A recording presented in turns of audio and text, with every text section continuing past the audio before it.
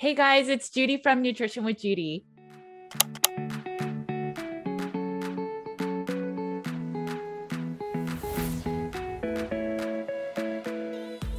Thanks for joining me today. My name is Judy Cho, and I'm board certified in holistic nutrition. I focus on root cause healing, and oftentimes that's using a meat-based elimination diet to do some gut healing. While you're here, please make sure to like and subscribe, hit the red button. Or if you're listening to this on podcast, please make sure to leave a 5-star review or leave an Apple review. This helps my content get in front of more people. So thank you. Okay, so today I had the pleasure of sitting down with Miss Rebecca Contreras. I heard Rebecca speak at my church, and Rebecca and I talk a lot about having resolve, having a higher purpose, and figuring out how to get over the situation we may currently be in. It's a fight to the top, and she literally worked for the president of the United States.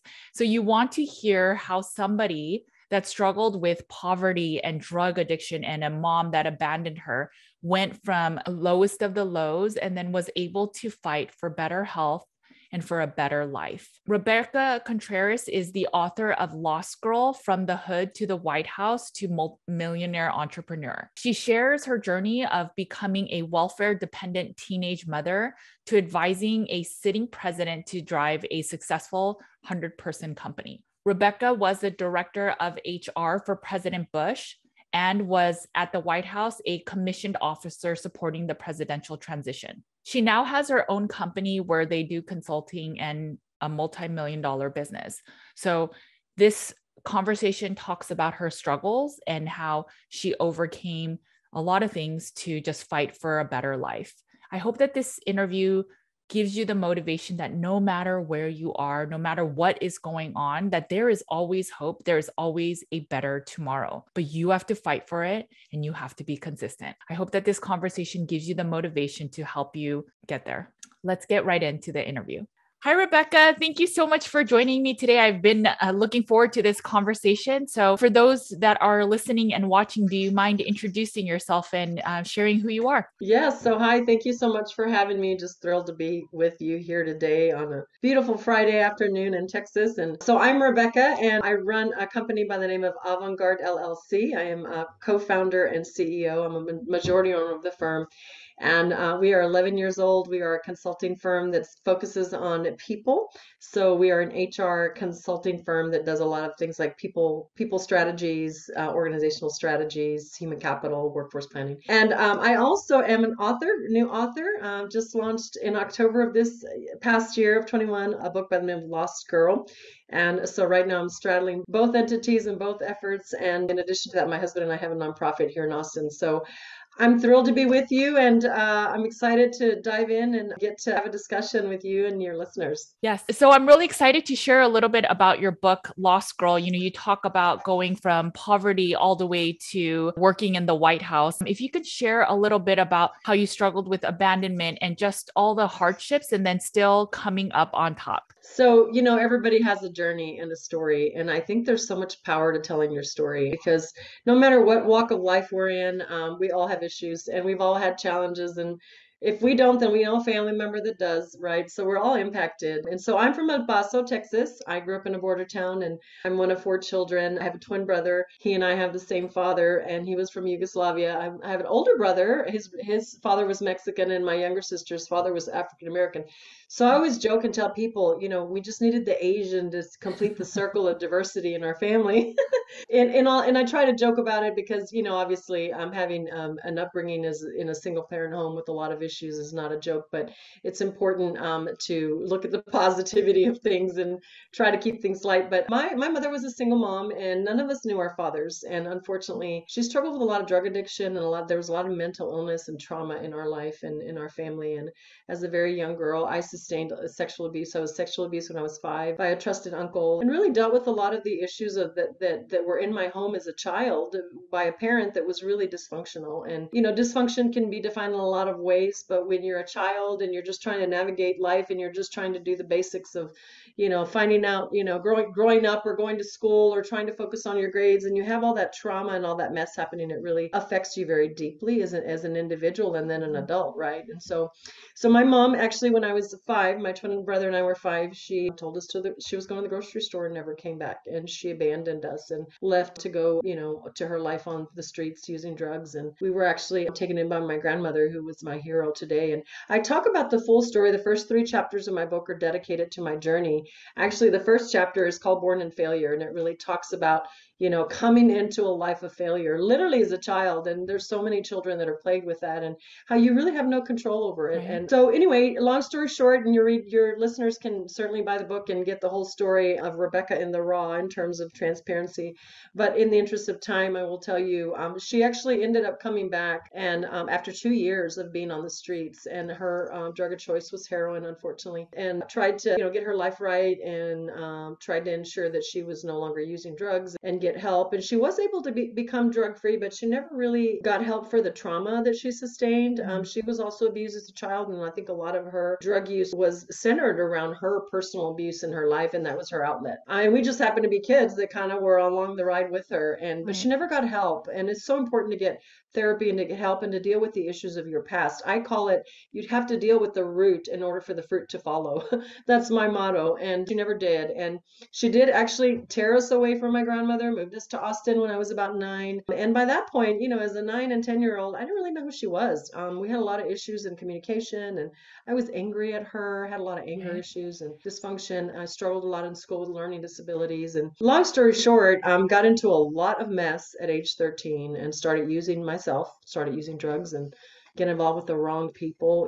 People really define you. Your relationships are key in the definition of who you will become or who you are.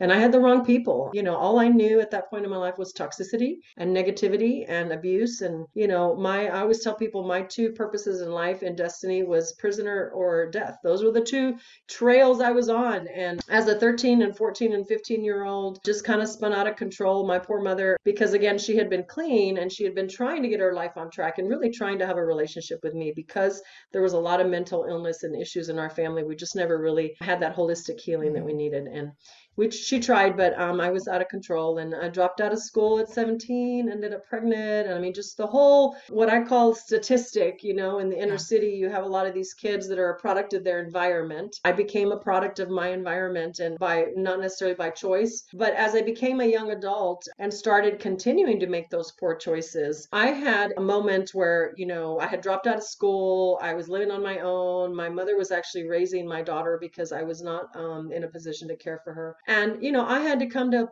kind of an aha moment on my own that I was kind of in the path for self-destruction, with my anger and my unforgiveness and the drug abuse and all the trauma. And I had to make a decision, what was I going to do for that little girl? And I had, if you call it epiphany, a divine encounter, however you want to call it, God showed up in my life big time. And there were people that came into my life that really believed in me, that started saying, Rebecca, you have potential. You can do something with your life. Why are you wasting it? You're on a no-dip path. And, I had people in my life that really believed in me. And I surrendered, my path to God and started getting help. I met my husband in a little bit of inner city church. He was working with the gangs in East Austin. Most of the guys in the gangs I knew from my inner city life. And so we started working with the gangs together, and I started getting help. I enrolled in a program that helped me deal with my trauma, and got mentors, and just started really thinking about what I wanted in my life for my little girl. At the time when I made that kind of transformative decision, because it is a decision, we all can own when we change the trajectory of our path, right? Nobody owns it for us. We all make those choices. I was 19 and my daughter was about 13 months old. And I moved back in with my mom, got off the drugs, and got away from all the toxic relationships in my life. Got rid of at the time there was a baby daddy involved, which in the book, I tell the whole story, how he almost killed me and the whole thing. Wow. Really, really bad person. But got away from him. He was really toxic in my life and abusive, and was able to get away from him and meet, good people that invested in me. And I actually enrolled in a welfare to work program because I wanted to go back to school and I wanted to do something with my life. So my very first boss was a woman by the name of Ann Richards, who became the governor of Texas and was actually the state treasurer at the time, and took me in through that welfare to work program. That the one thing was you got your GED, and then they gave you a temporary state job, and then it was up to you to get your permanent job. And not very long after that, I got my permanent job, and I actually started on my path, got off of welfare, had a paying job, started my training, and just had a lot of great women around me that mentored me and sent me to the LBJ School of Public Affairs, where I don't have a traditional degree, but I've got a lot of training in the HR field. So got some certifications in HR and courses on communication, and really started dealing with my trauma through counseling and help, and just really worked my way all the way to the top simultaneously. At the same time that my career was coming to play, my family was, and married my husband. He adopted my daughter, and we started our journey together. And it's so important to focus not only on where you've been, but where you're going, and have a plan and a path for that. And so got a lot of good tools around developing a plan for where I wanted to go, and ended up actually getting promoted and working for the new governor of Texas, a mentor of mine that I worked with when I worked with her at the state treasury. And my second boss, another woman by the name of Kay Bailey Hutchison, she had mentored me, and she called me and said she was working for the new governor. So she brought me over there, and I started working for her and got some executive leadership training, went back to school, and promotion after promotion, opportunity after opportunity. And we all know the governor ran for president. And when he was elected, he asked me to join his team. And my husband and I both actually served in President Bush's first term, and went to DC and worked in the White House, had this great big job that I felt at times was a little over my head. But there's a lot of details in the book. I'm kind of giving you the 50,000-foot version.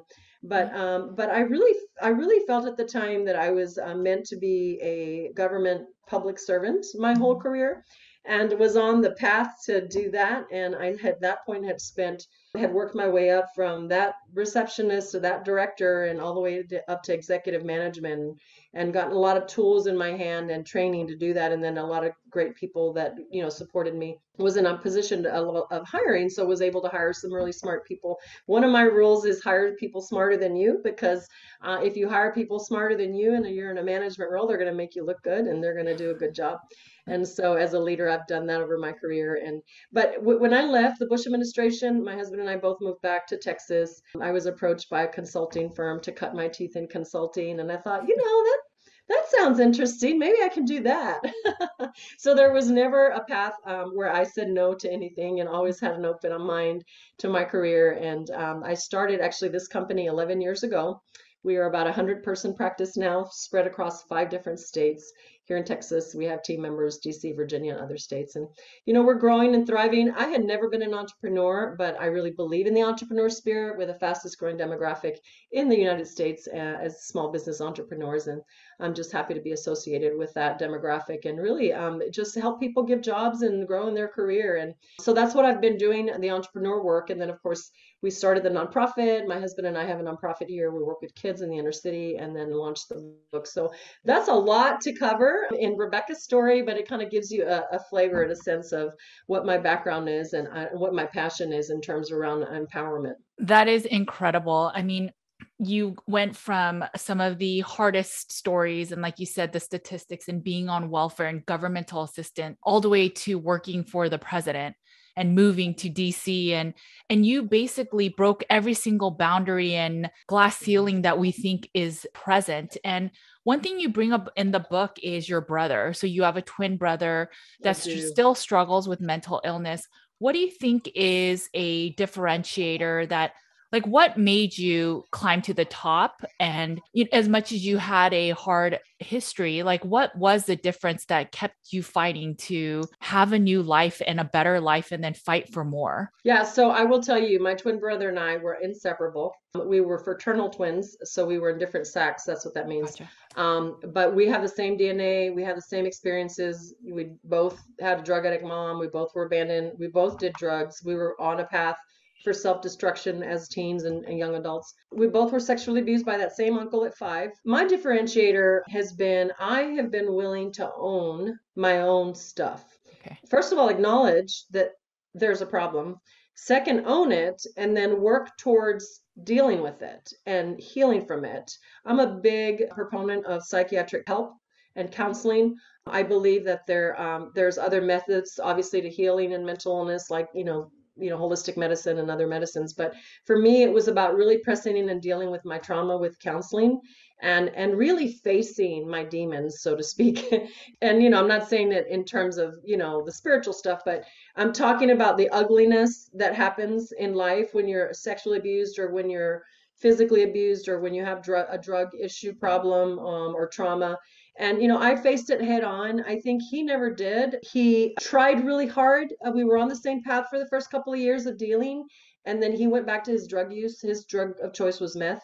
And meth is a very toxic, very destructive drug because it takes you into this euphoric state where you believe that you're a superpower and you don't need to, deal with anything. And he really loved that feeling, and he continued to use drugs. And he's currently diagnosed schizophrenic bipolar, and he's just never stopped doing drugs. And he'll stop and then he'll start, and he'll stop and he'll start.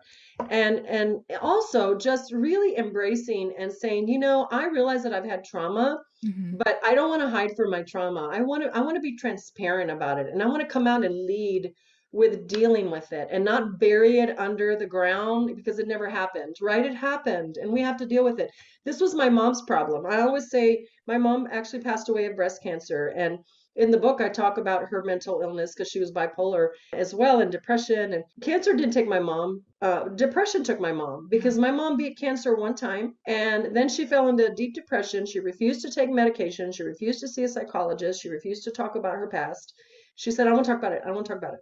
And then she gave up the will to live, and she couldn't fight the cancer. And everything about cancer is that will to fight it, So I think the mental illness issue in America is huge. It really is the real pandemic in America. There is so many people that are struggling, whether it's depression or bipolar or mental illness, schizophrenia, all sorts of other, conditions. We have to really deal with that. And the way to deal with it is to take the bull by the horns and internally deal with your own stuff. Listen, I recognized very early on, I cannot serve anybody or help anybody or be anything without me dealing with me. The buck stops with me. It doesn't stop with anybody else. And I can't point the finger to my abuser or my mother or the dysfunction or it's the drugs. My memory's gone because I used too many drugs. Well, there are ways to rebuild your memory. I'm a big fan of Dr. Leaf, Dr. Caroline Leaf, who is Think, Learn, Succeed. She's a neuroscientist, and she talks all about the power of the mind to heal itself and to really work on that positive thinking and just getting. I got rid of all the toxicity. He didn't. So getting rid of all those toxic thoughts and toxic ways and behaviors that will really keep you bound for life. So that was my differentiator. Do you think that let's say you had all that will and you had the support, so you were seeing some of the therapists and stuff, but if you kept being in the same environment and seeing maybe some of the toxic or the less than ideal people, do you think you could still grow in that sort of No, not at Okay. all. Yeah, not at all. And I will tell you, my faith has played a huge role in my healing process. I think everybody needs a level of faith at some level to heal. Faith in themselves, faith in a higher power. Me, it's faith in God.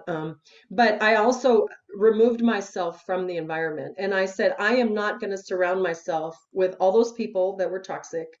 I'm going to get out of the East Austin. I'm going to get out of the hood. I'm going to find a way. My husband was a big part of that because when we got married, he had grown up opposite of me. He came from a single parent home as well, but he never grew up in the hood. And so, his mother was a single mom, worked with 5 kids as a single mom and never had to take welfare. She worked 2 or 3 jobs, whatever she had to do. So he had a hard upbringing, but in a different kind of way. And he was used to nice things. So when I married him, actually, my first airplane ride was on my honeymoon with him. I had never been on an airplane. I never traveled. The experiences that I was able to get out of getting out of that environment and giving myself new experiences was hugely instrumental in helping me heal and helping me change that path. Was there ever a time where you felt like giving up and then just going back to the memories of, like drugs help me cope or help me escape? And I just want to go back to that because sometimes just being sober or remembering the past hurts and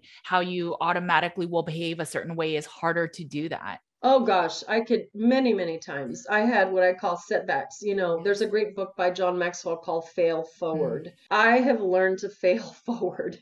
in the failure, in the, emotional early on. I would say the first, 5 to 10 years of our marriage, we had a lot of trauma because, I was very emotional, and my mom was, I had to carry my mom. I had to carry my brother. I've been the mama hen of the family, and I have an older brother who's incredibly stable and very successful. We're both entrepreneurs, but we have the family component, and I've always been kind of that mama hen. And so, I had emotional breakdowns. I mean, I tell the story in the book, early on in my marriage, I would, when I faced conflict and had trauma come back, I would sit in the corner and rock in a fetal position as an adult, sitting there rocking myself. And I had to come to a place to say, what am I doing? I don't need to be the victim. I need to get up and I need to deal with this, whether it's dealing with hurt or anger, unforgiveness.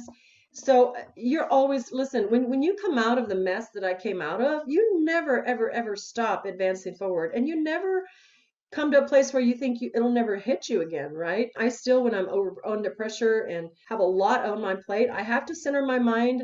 Mine is around prayer, meditation, and it's all around the right people around me, the right mentors that I can call and say, hey, I'm feeling really depressed today. Like, I'm sad. Can you talk me through this? And then, getting yourself in a position with people around you to really help you deal with those life issues is hugely important. Of course, now I'm in a completely different position to do that for myself, and I'm strong, and I can walk in that independence and own that power. But not everybody can do that, and it didn't happen overnight. It's been a process for me of many, many years. So yes, I do deal with that sometimes, and it's just a matter of having a resolve to draw a line in the sand to say no. I'm not going to revert back to old behavior that's destructive for me and my family. Do you think you were born with this like fight to, like I can be better? Because I can imagine some people listening to this and saying, well, I can't maybe get out of the environment as easily. Let's say it's a partner that you're married to with kids or something. And then secondly, I don't have that strong-minded fierceness that Rebecca does. So I don't know if I can change. Do you think you were born with this, or do you think this is a fight that you've learned to fight? Well, there's a lot of theories on what you're born with and whether it's innate in you Right. or whether it's developed. So I was born a fighter, and chapter 1, Born in Failure, will talk about my near-death experience. I shouldn't be alive. I had to be in an incubator. I was 2 pounds when I was born. My twin brother took all the nutrients, and I almost died. And so I fought for my life as a baby, 2.5 pounds in that incubator for 2 months. My grandma would tell me she could hold me in the palm of her hand. I fought. I came out with that fight. But I will tell you, I haven't always had that fight. It took me years to get it and to really pursue it. And by learning, my husband's a fighter. He's very strong in terms of his resolve. People that in our life that have mentored me that are fighters, and I had to develop that fight. And listen, you don't arrive. You develop it every day. It's every day you get better and better and better at dealing with issues and dealing with obstacles and learning how to overcome them. And I'm a perfect example that there's no excuse in life for why we have to stay victims of our environment. There are ways out of that, but it's hard work, and it's ownership, accountability, transparency, and being able to walk it out, good, bad, or indifferent, when it hits. How much do you think faith or some belief in hope, and for me, it's God too, but the hope in something bigger than you, that there's something bigger than us, how much of that was instrumental in your healing? It was number one. Number one. I have, there are numerous keys to my success, and, I talk extensively through various training programs that I do. But I will tell you, my faith has been the central point of my DNA every step along the way. I had a faith encounter at age 19, and I talk about it in the book. It was transformative. And when everything else is lost, you have to have faith. You have to have faith. I mean, look at where we are right now in America with the pandemic and all the loss and the struggle. And if we don't have faith to believe we're going to be better than this, we're going to get out of it, we are going to overcome it. Yes. You have to have that faith. And for me, it's faith in God, faith in yourself, faith in believing in yourself when nobody else believes in you, or when we're struggling with your own identity, right? So faith is such an important part of my DNA. It's inseparable from who I am. That's amazing. I wanted to talk a little bit about your mom. You mentioned that she passed away from breast cancer, that you believe that some of it was the mental illness, but you mentioned that she also was taking a lot of estrogen. Can you talk a little bit about why she was doing that and what happened? Yeah, so I am pretty sure, and after talking to several of my friends who are Mhm. holistic medicine doctors and nutritionists, I'm confident that a lot of the issues that led to her cancer were high, very high levels of estrogen that she was taking. And she also was 300 pounds and struggled with her weight her whole life. So she was always on diet pills. And she was always buying these pills from Mexico, taking popping pills, popping pills. Everything was a pill for her in solution. And I used to tell her, not everything will solve your problem in a pill, mom. You got to figure out where the root is and deal with it and not take the pill. But she popped a lot of pills. I think she went from being a drug addict to a pill addict to a Mm. diet pill addict. And the estrogen levels were astronomical. She had, just to give you a sense, her change of life as a woman started when she was 45. Okay. So she would start at menopause then. Mm. And instead of dealing with it holistically and trying to get help, she turned to very unhealthy levels of estrogen that she pumped herself with for 10 years. For 10 years. And I believe that that contributed in a huge way to her breast cancer development.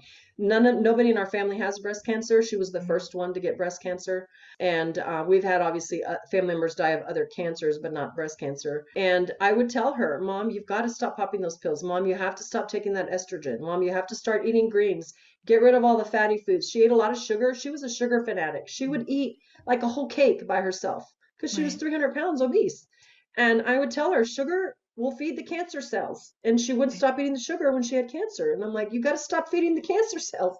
So I did a lot of research on Mhm. this and tried to help her through it. But I think a lot of her lack of love of self really led to her really doing some poor things to her body that in the end led to her demise. So let's say when you go through menopause, let's say your estrogen markers are low, would you ever consider using hormone replacement therapies? Well, so personally, I'm 53. I just turned 53, and I am in treatment with my OBGYN, and then I also have a holistic medicine doctor that I talk with.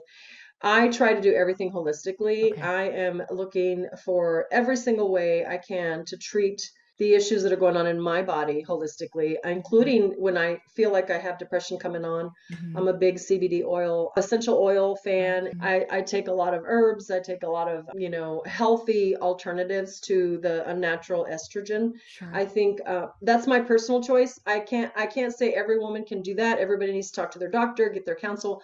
But for me, because of the traumatic experience I lived through with my mom and watching her die like she did, I was her caretaker and was the only one that really cared for her in that death process, obviously with a nurse, but I was there by her side. And I don't want to put anything in my body that Right. is going to even have the remote notion that it can lead to something else. And I'd rather deal with it holistically. If I can't deal with it holistically, then I talk to my doctor Right. about what's the minimum that I can do in order to not, be at the dangerous low level. But my estrogen levels have been healthy. I have my annual mammogram, my annual pap. I stay healthy with all my natural holistic approach, and it works for me. I work out, by the way, and she never did. I would always tell Okay. her, Mom, you got to walk because it'll get your endorphins going, and it'll Mhm. it'll attack those depression cells in your brain. There's a lot of science around this. Right. She was a couch potato, 300 pounds, would never walk. So I exercise 5 days a week. I do Orange Theory, and I keep myself healthy, keep myself moving, and forward thinking. Did your mom, the amount that she was taking, was she taking over the amount that the doctor recommended, or was it an actual prescription level? She actually never saw a doctor. All her pills were from Oh, Mexico. okay. She was of the old school mindset. Gotcha. Okay. I don't know if you know that generation, but they don't see a lot of doctors. My mother had a huge lump on her breast for a year before she told anybody about it. I only found it out. I was working for Bush in the White House, and I came home for Christmas, and she took me in the bathroom and showed me, and it was the size of a grapefruit. And I asked her, Gosh. how long have you had that? And she said a year. And she was afraid. She said, I don't want to go. I'm afraid of the doctor. She was at that old school generation that is afraid, Right. fear tactic. Mhm. And so she was not on prescription. She did Got it. take prescription medicine during her cancer treatment. She got addicted to Vicodin through that, by the way, too. So she became a Vicodin addict, which is a whole different, opioids are horrible for you. Yeah. But she took over the counter, and she took a lot of pills from Mexico, all these, miracle solutions to estrogen. And I just think it did her in. Wow, that is incredible. Well, I'm glad for you that you found like holistic health, that you can have a different path, and then including exercise. And like you're right, it absolutely will support depression. They say that compared to taking antidepressants, if you do workouts, it's just as effective. So I applaud Oh, you for absolutely. doing all of these things. Absolutely. Yeah. And I will tell you, when I feel overwhelmed and I feel like, because you know your body, Hmm. you feel that pressure coming up and you feel like that emotion is going to Oh yeah. blow across the street, go power walk. I mean, I'm like, okay, I walk the stairs, put on my, my worship music, do something to get yourself out of that below feeling. And so it was super important to do that. And it doesn't work 100% of the time. Sometimes you just got to press through that sad moment, but it works for me in a holistic way. You know what I'm curious about is I know you mentioned that obesity, or you mentioned in the book that obesity kind of runs in your family, but then you just don't. So a lot of people, whether it was drugs, some other addiction, and then they use the food as the addiction. So it Correct. sounds like you don't do that. Did you No. have to fight that, or you're just not wired to turn to food as an addictive substance? Absolutely not. I had to fight. I've had to fight Mm. every temptation for addiction and unhealthy habit. Right. I am 5'9". My dad was from Yugoslavia. I'm told, I never met him, but he was 6'3", 6'4". So I'm taller than my mom, and but I have her genes in terms of weight gain. I have always been weight conscious. I'm not a fanatic about it. I just eat right. I eat healthy, organic. I eat lots of greens. I try to stay away from all the what I call the whites. But if I find myself a little over the scale, for me, I can gain weight very fast because I have her genes. Bear in mind, she was 300 pounds. My grandfather was almost 400. My grandfather used to have his clothes special made because he was 400 pounds plus. Wow. He was a huge man, and so I anytime I get 10, my barometer is 10 pounds over the scale. My ideal Mhm. weight. I give myself room here and there, 4, 5, 6 pounds. But once I get 10, I'm like, okay, it's time to buckle up. And usually I find my weight gain is worse when I'm traveling a lot and I'm Mhm. not able to cook, because I'm a big chef, by the way. I love to cook my own meals, and I have a cooking show I do on Facebook Live where I cook holistically. So when I can't cook and I'm traveling, it's really hard for me. I find I gain weight, but I stop myself at that 10 pound and I lose it. Mhm. I'm like, okay, I'm gonna go on a 3 month kick and cut out sugars and cut out what I need to cut out. But I don't vacillate in my weight like my mom Mhm. did. She'd go from 300 pounds to 200 to 280 to 300. She'd go up and down, up and down. I keep myself consistent in my weight and in my diet, because consistency is key to any success. Yes. Consistency is a key theme that must be adopted in every area of our lives. So, a lot of the community that I work with, some of them struggle with food addictions, whether they know it or not, right? So, if you think about when we're young, when we celebrate with food, we cry with food, right? Baby's crying, we give the bottle or we nurse. And then as the baby grows up, it's like, oh, you had a hard time at the dentist, here's the candy, right? So we really use food as a coping mechanism. So a lot of times people are like, oh, I had a hard day, I'm going to end up with a drink, or they turn to food a lot. So how do you not do that? Right. So it sounds like sometimes you go for a walk, you listen to worship music, but sometimes it's like, I'm so stressed, I just want to eat a donut and feel better. So how do Yeah. you not do that? I'll tell you how I not do it is I don't have it in the house. Okay. I don't buy it. Everything in your pantry should be healthy, Okay. and I don't buy sweets. My kids will tell you they grew up drinking water and milk. They never had Mhm. sodas, they never had chips. Now, granted, when they were teens and actually when they were young adults and left the house, they went crazy and became junk food because they never had it growing up. But now they're back. They only did that a couple of years. Now they back and they're like me. They eat very healthy or organic. Okay. But I just don't buy it. I don't have it in the house. Mhm. My rule of thumb is in the grocery store, I stay on the outskirt perimeter of the grocery store. I try to buy very little in the middle section, because the middle section is all, the things that normally aren't as healthy for you. Right. But I just don't buy it. And when I'm at a restaurant, so my husband and I do a lot of sharing. So we go out, we'll always share a meal. 90% of the time we share a Mhm. dish. And if you think about the restaurant calories, you could literally sit down with a good meal and eat 3,000 calories in one meal. Yes. That's like half the calories for the day. And so We share. If we want Italian, we'll share. I try to stay away from things like cream sauces and do more like, olive oil sauces or Mhm. healthier stuff. So yeah, I just, there are ways. It's just a lifestyle. So this is an adoption of a lifestyle, and it's an adoption of a philosophy that you have as a human. And especially today in COVID, we want to be healthy because we see Right. that 80% of people that are obese have tragic end to COVID. So, it's a philosophy that you embrace and say, okay, I'm going to adopt this philosophy of health, and just don't buy the stuff. Stay away from it. As we're wrapping up, when you were in darkness and then you shifted to, I want to get better, what was that fight in you to shift so dramatically? For the people that are listening that are struggling with, maybe it's food addiction. I think a lot of people lost somebody during COVID, whether it was from suicide, whether it was from the actual virus, whether it's from something else. But when they're just down on their luck and they're like, I don't want to turn to God. I don't want to turn to higher being. I don't want to do anything. I'm just sad. How do you start fighting for a better day? Well, I think isolation is your biggest enemy, right? Yes. So, my twin brother isolates, and when he Okay. isolates, he turns to drugs Mm, because it's private and nobody can see him doing it, right? right. Isolation is the worst thing. My mom isolated when she was struggling with her depression, and she would eat a whole bag of chips because nobody was watching her, so she could do that.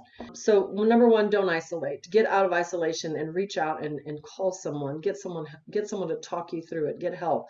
A loved one, a coach, a family member, a friend, someone. Don't isolate. But for me, my darkness was so deep, and when Yeah. your readers read Lost Girl, it is literally, you read the book and it's almost unbelievable.